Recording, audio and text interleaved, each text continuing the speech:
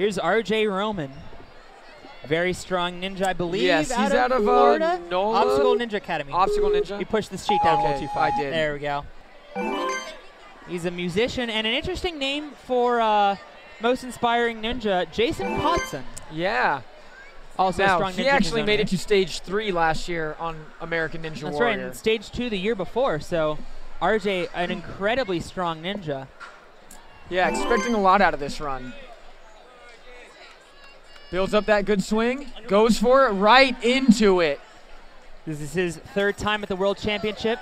Nice. And he's never beaten the 5th obstacle. Well, he's about to.